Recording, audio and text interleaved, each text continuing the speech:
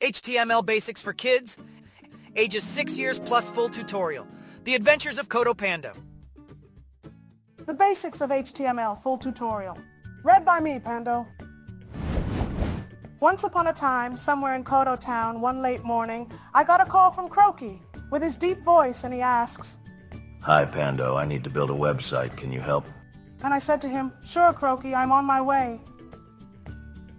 I hurriedly jumped on my Kodo electric bike and I screamed, "It's Kodo time!" driving all the birds around me to fly away as they got scared because of my yelling. Not far from leaving the house, I met my good friend and the renowned host of the Kodo Town podcast. Leo asked, "Hi, Pando. Where are you off to?" With which I replied, "I'm going to help Croky build his website." Leo seemed a bit confused and asked, What's a website, Pando? Could you show me the basics?" I said, "Sure, Leo." So I started my lecture to Leo. Websites are made up of a basic language called HTML, Hypertext Markup Language. HTML is made up of tags, a start tag and an end tag. Now, to you, my dear friend watching this video, please follow along, get your laptop, and let's learn something new. Don't just watch this video like a movie. If you have your laptop, then let's open Notepad on your computer. If you haven't gotten your laptop, please pause the video right now and get your laptop and open Notepad, please. Now pause the video and type the following.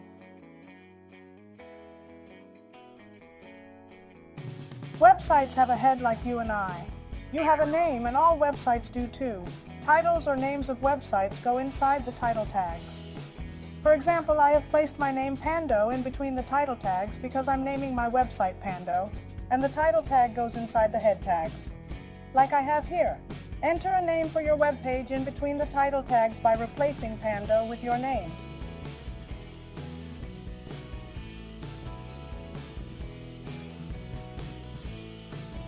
See, my friend, just like you have a body, websites also have bodies too. All the information you see on a website is inside its body. From the texts, pictures, videos, etc. you see on a website. And the body content goes inside the body tags. Now type anything using the P tags in between the body tags. Don't be confused, just create a P tag and type anything into it just like you created the previous tags. A P tag is also known as a paragraph tag. Now you should have these codes so far,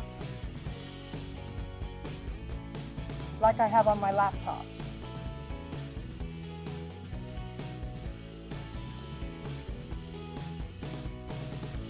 Finally, let's begin and end our code with the master tags HTML, like this, my friends. Wow! We just created something magical! We're on the road to becoming great programmers.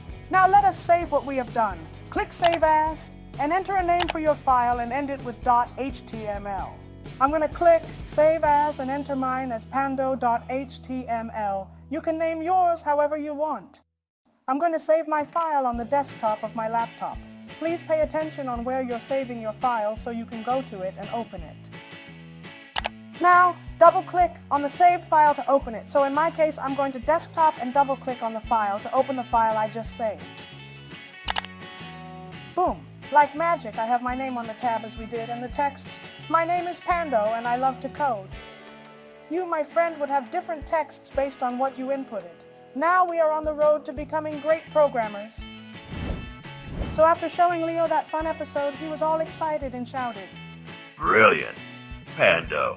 I never knew a website's basic structure was that easy and fun to build." With which I replied, "They sure are fun to build, Leo. Now, I'm sure you had fun with me and our friends who followed along. If you didn't get your laptop, please don't miss out. Rewind the video to the very beginning and create magic as well."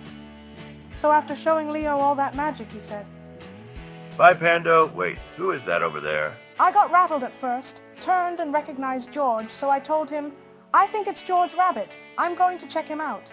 Bye, Leo." This story is to be continued, kids. So kids, subscribe to this web development adventure with me. Pando, if you thought this was cool, we're going to build even cooler things, and I will make sure to make things as easy as possible, as if I were teaching my 3-year-old kid sister Mabel. So don't let this journey scare you. We're onto something great. Introducing Codopando, the revolutionary platform that makes learning to code an exciting adventure for kids. Did you know that kids who learn to code have higher math and problem-solving skills? With Codopando, your child will embark on an interactive journey of learning to code through fun and engaging cartoons, giving them the competitive edge for a successful future. Why not give your child the gift of coding and start their journey today with Codopando? Subscribe now, we just got started.